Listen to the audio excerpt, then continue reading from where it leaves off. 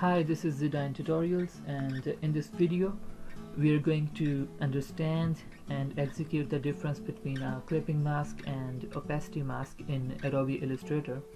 So I will get started with the clipping mask. It's an object whose shape masks other artworks so that only areas that lie within the object shape are visible. Anyway, that's a formal definition. So what I'm going to do now is I'm going to quickly show you how it works, and then we can get into the some important details later. So how clipping mask work is, let me draw a rectangle, and whatever area I will cover of my original shape, the circle, with this rectangle. Okay, so now what I will do is I will select both of these. My clipping mask, or the object which I'm going to treat as a mask, should be on the top. So, and the color does not matter, it could be in any color. So what I will do, I will right click on it and I will select this option, make clipping mask, and once I will click on it, here we go. So now as you can see, the part of the circle which is visible to us now is the one which is being overlapped by the clipping mask, or the rectangle which I drew to be used as a clipping mask. And the good thing about clipping mask is that it has not actually removed the half part of my object or circle, it has simply hidden it from us. So at any point I can select this shape and right click on it and release clipping mask. So that's how simple it is. So at any point I can release the clipping mask and get my original shape back. Now before I get into the details and applications of clipping mask, I will jump right to opacity mask so that we understand the difference first, and then we can discuss the other stuff later.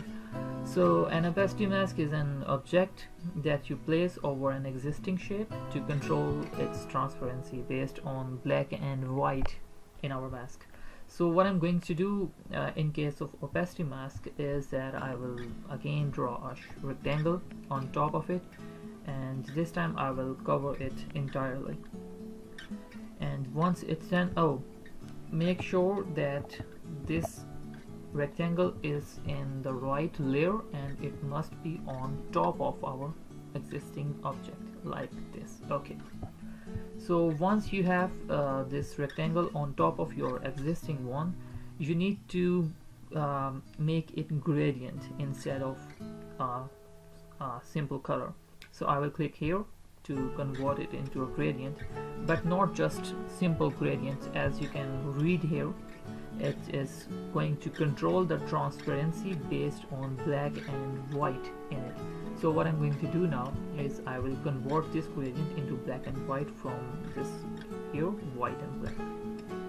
So here we go, and I can adjust the gradient how it works. Like at the moment it's black on the top and white in the bottom, and I can reverse it, or I can change the angle even these settings. Anyway, I'm keeping it white on the top and black at the bottom.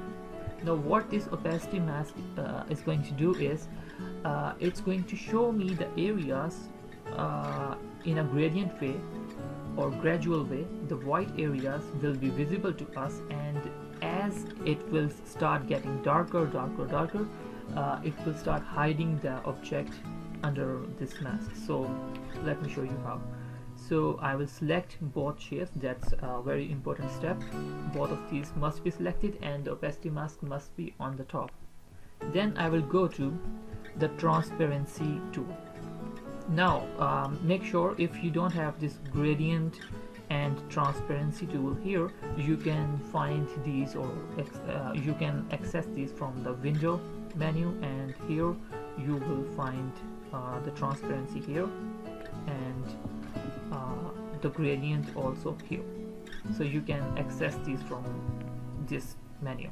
Anyway, so for the gradient, like I have already selected I've created the object, and I have covered it with an gradient shape. Then I have selected both of these. Now I will go to transparency tool, and here I will click make mask, and here we go. Now you can see it has created a mask on it, and if you will notice, it's showing me the top of the circle very clearly, and as it gets to the bottom, it start hiding it, because we have black in the bottom and white on the top.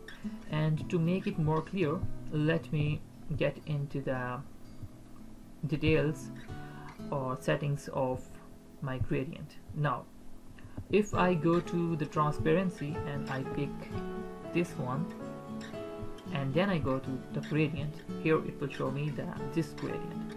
Now if I make it sharp enough like this, you can see now my shape is more clear and it's only hiding this part. And if I go to this direction, now you can see my shape is getting less visible from the bottom, because now majority of the area is being covered by black color. And let me make it pure black. I'll go to RGB and let's call it 0000000. That's pure black.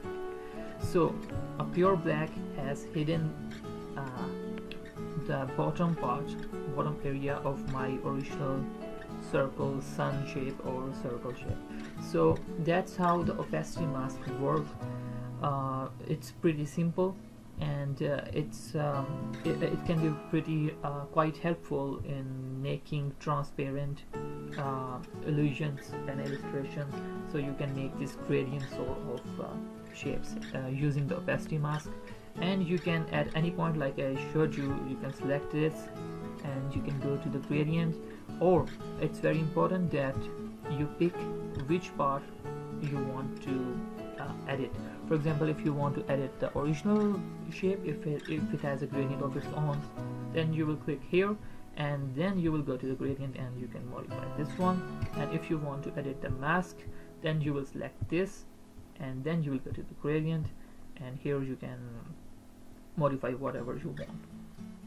Now you might notice this weird situation here in your layer panel when after using the opacity mask. It's because as you can see, I am unable to select any other object other than my opacity mask object. It's because in the transparency tool I have selected the layer mask, so only this part is being edited in Adobe Illustrator. So in order to get back, I will select this one, and now you can see all my normal layers are appearing and they are back to the normal situation. So that was about the opacity mask. And now moving back to clipping mask, and just to give you a preview, what we did was we created a rectangle like this on top of our ellipse. I will select them both and then I just right click, make clipping mask. That is how simple it was. And at any point, if I go deep into my layers and I pick this mask, the clipping mask, I can modify it, and you can see as I am adjusting it, it is my original shape is being hidden or being shown to us accordingly. So this is how a clipping mask works.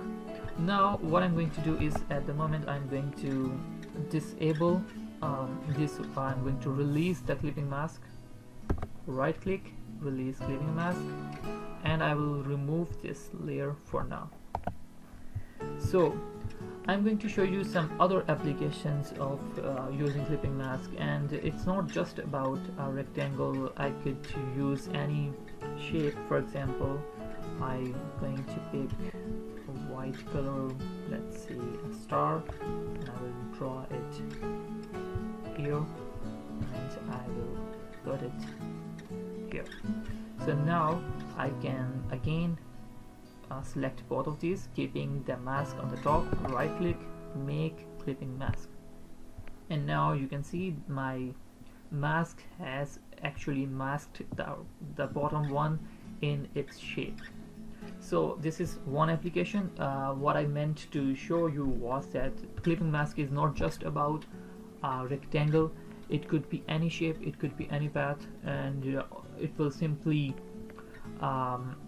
make a boundary of the object below it once both of them are selected, and right click and make clip mask. Okay, I'm going to release it. And on the last important part I want to show you before, let me first remove the previous mask. Okay, now another application which is quite commonly used is using text for clipping mask, the way we use layer mask in Photoshop.